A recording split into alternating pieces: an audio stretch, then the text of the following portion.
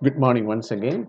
So, in this session, we are going to discuss a very important problem in connection with the resistance welding. Two steel sheets. I can read the question first. Two steel sheets. I need to two steel sheets of 2 mm thickness are resistance welded in a lap joint with a current of 10,000 ampere for 0.15 second. The effective resistance of the joint can be taken as 150 micron ohm. The joint can be considered as a cylinder of 5 mm diameter and 2 mm height. The heat required for melting steel can be taken as 10 joule per millimeter cube. Determine the amount of heat generated and the lost during the welding. So this is actually a problem taken from your textbook. And here the problem is I want to weld a cylinder. So the shape is cylindrical type and dimension of cylinder is also given, not the dimension, yeah, of course the diameter of the cylinder as well as the height of the cylinder is given, and what type of welding is doing lap joint. Sorry, not what type of welding, it's clear, it's resistance welding. And what type of joint is made, lap joint, again given. Now let me we need to calculate the amount of heat generated and how much amount of heat rejected or lost to the surroundings. This is the two things we calculate. And hope you are remembering, while we start discussing about the resistance welding, we come up with a formula H is equal to I square RT, isn't it? That's the heat supplied is equal to H is equal to I square RT, where I is a current, R is the resistance, and T is the time.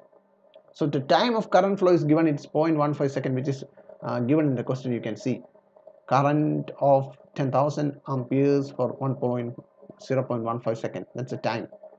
And what about the current? 10,000 amperes. And then what is R?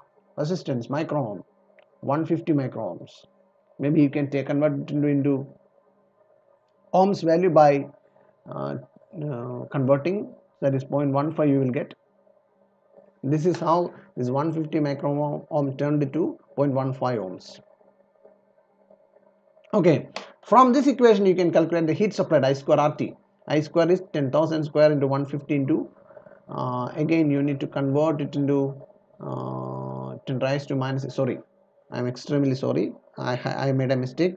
This 150 into ohms, 150 into 10 raised to minus 6, this 0.15 is nothing but the time, 0.15 is the time, and this 150 micron ohm is converted into ohm by 150 into 10 raised to minus 6. Okay, so you will get H is equal to I square RT, and you will get the heat supplied is 2250 joules. Now I want to find out the heat, how much heat is required for melting. So though the supply heat is 2250, I need to know how much heat is required and how much heat is lost to surroundings. This is what they asked me to find out. And heat required, in order to find out the heat required, first I need to know the volume of the joint. So here I can find out the volume of the joint. What structure I am going to make, going to weld. What structure? That's a cylindrical, isn't it? So the joint, see, the joint itself, the joint can be considered as a cylinder. You please note down that point, very important. The joint can be considered as a cylinder, which means what would be the volume of the joint then? Pi r square h or pi d square by 4. So this is being calculated in the next step. Pi into 5 square into 2, d is 5 into 2 by 4. So you will get the volume in millimeter cube, 39.25 millimeter cube. 5 is in mm, 2 is in mm. And how much heat required for melting? So here it is given that the heat required for melting steel is given in per millimeter cube.